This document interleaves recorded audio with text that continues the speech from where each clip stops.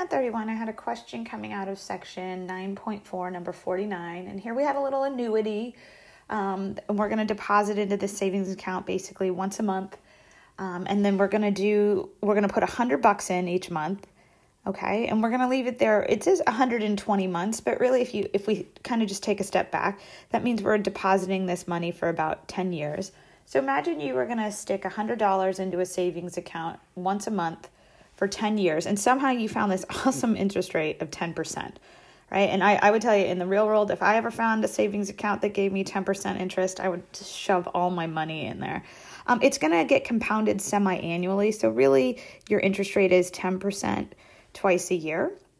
All right. And so you can imagine that if you're putting in $100 and then you get some interest, right? And then the next month you put in $100 and you're getting some more interest. And you do this 120 times, right? If I total all of that deposit out, right? If I add those numbers, I'm going to have a good chunk of change at the end of those 10 years. And we want to see what that chunk of change is. And this follows a geometric series. So we're going to go ahead and run the geometric series knowing that the first amount we deposit is $100. The interest rate is 10% over twice a year, and we're going to do this 120 times.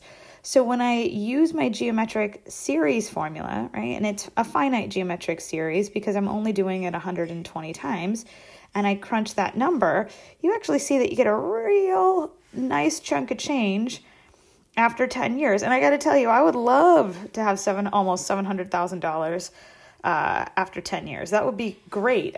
Like I said, this is the dream. Finding the 10% savings account, even though it's only compounded semi-annually, I don't have that. I think as of me making my video, I think my savings account interest rate is something close to like 0.02%. It's like the worst interest rate ever.